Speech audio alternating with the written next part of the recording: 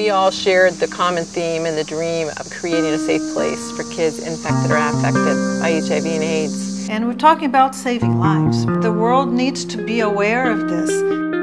Children are a treasured possession. We would like to fashion them and give them purpose for life. But I believe sometimes we need to have a voice for people that are not so fortunate.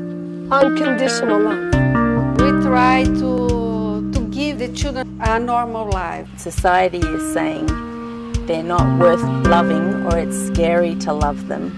But we want them to feel like you're worth it and we're going to love you. We're going to love you for what you are. I'm a proud member to say I have HIV. My mom died when I was young and my dad left. You say out in the real world, people look at you different because you might have like a situation, you know? But here, everybody's like safe at home. It's like home. I used to say that I worked in a home with children dying of AIDS.